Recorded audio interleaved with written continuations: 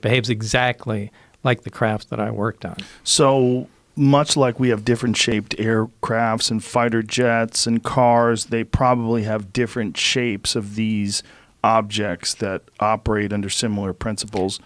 Right, perhaps. But they all have the same power source. They all have the same power source. And we're also dealing with, if you think about the laws of technological progression, you know, you think of Moore's law and you think of how things accelerate, you've got to think that if this civilization is who knows how many years more advanced than we are, if not even years. I mean, we're thinking about it in terms of conventional terms, right? The way we look at the world.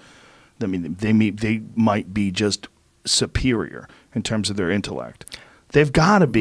Maybe. We don't know, right? Well, the only reason I say that is because, look, everyone doesn't necessarily start at a steam engine and go to an internal combustion engine and then, you know, electric power, nuclear power, and go up the ladder that we come on. You know, the binary, if the stuff is true about the origin and the binary star system, and they have heavier elements that we don't have, and this stable element 115 is a naturally occurring material, maybe that's the first thing they started experimenting with.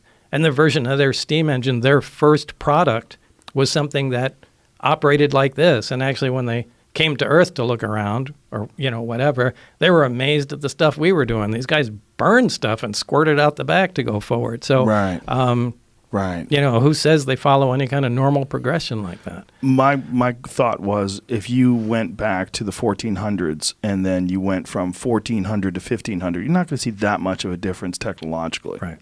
If you go from 2000 to 3000, I assume there's going to be a radical change. Right. Well, the delta, the rate of change is magnificently higher than it used to be.